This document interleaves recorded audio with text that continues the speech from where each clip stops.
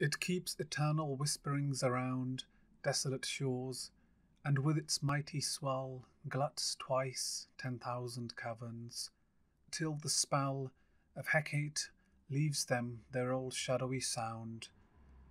Often 'tis in such gentle temper found, that scarcely will the very smallest shell be moved for days from whence it sometime fell, when last the winds of heaven were unbound.